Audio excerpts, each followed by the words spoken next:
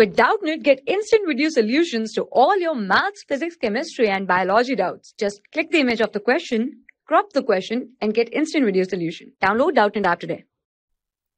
Hello everyone. In this question, it is given that A and B are two fixed points. So we have to draw the locus of a point P such that angle APB is equal to 90 degree.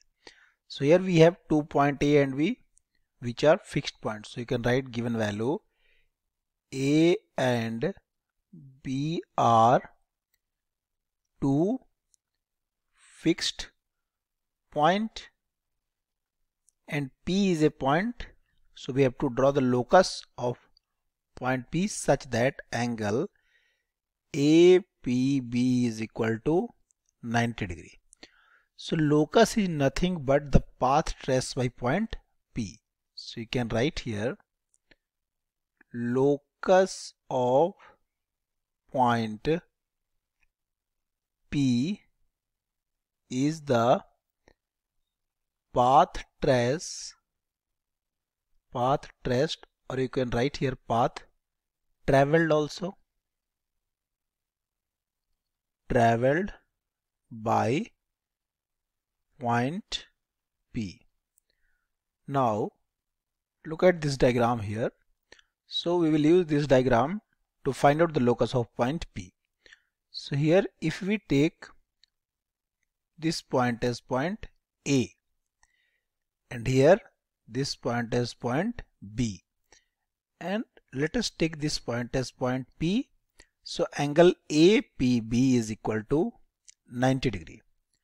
So in each and every condition the value of angle APB is 90 degree, and we know that the angle made by the tangent and line joining tangent and the radius of a circle are always perpendicular. So we will use the concept which we have studied in junior classes.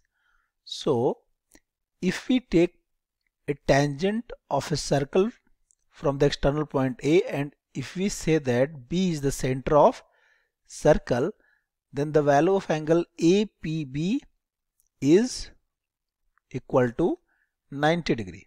So you can write here, as we know that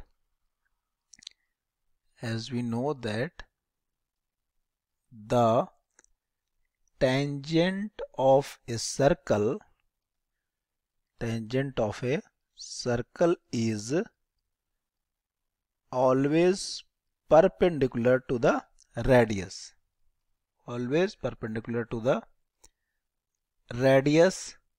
So if we take A as a external point, you can write A as external point, then B as center of circle. So AP will be tangent and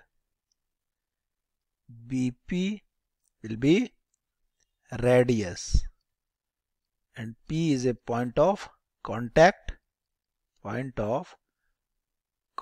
where tangent and radius meet. So you can write, so angle APB is equal to 90 degree. So for angle APB is equal to 90 degree, the path traced by point P is circle, because P lies on the circumference of circle here. So you can write here the final answer for the question. Hence, for angle APB is equal to 90 degree, P lies, or you can write here path